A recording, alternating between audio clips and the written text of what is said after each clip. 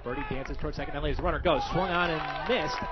Oh, the runner bluffed, and now they've got the runner on first, hung out. The second for Master Birdie, over to first for Diaz, and Adelphi runs itself out of the inning. Out of the inning, as Vincent Sharkey strikes out.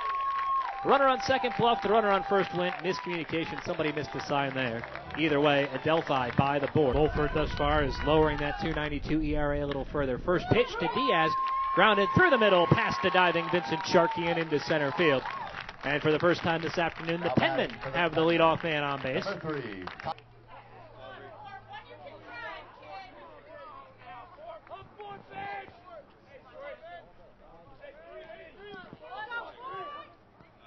The 2-1 in the air towards right center field. Long run for Brentley's not going to get there. It's down by him and out to the wall. Around second and heading for third is Diaz. He's being waved home.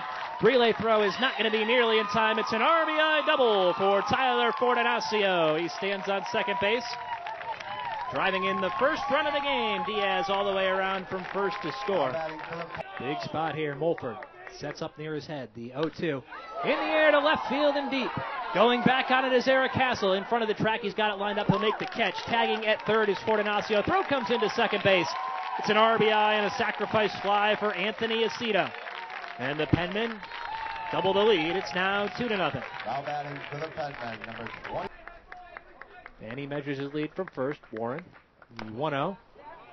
Off the end of the bat out in front of home plate. Warren looks at second, goes there. It is in time on to first, double play. Oh, what a turn. Mercy, that's about as good as it gets. Warren looked like he had no shot at second base, but he was able to fire a strike to Cruz. Cruz able to ignore Vanny ranging down on him and get it over to first in time to get half. And burying an 0-2 hole at the plate. Nick Zito off at second. John Campbell from first. Sylvester set on the mound. The 0-2. Swing and a miss. And for the first time, the Southern New Hampshire Penmen are Northeast 10 champions. The final score of today's game, Southern New Hampshire 2, Adelphi 0.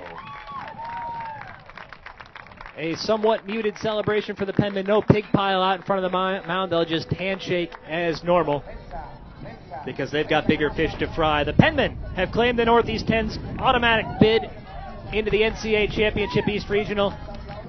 And with 4 wins this week, they will likely end up as hosts of that East Regional. But you'll find out all about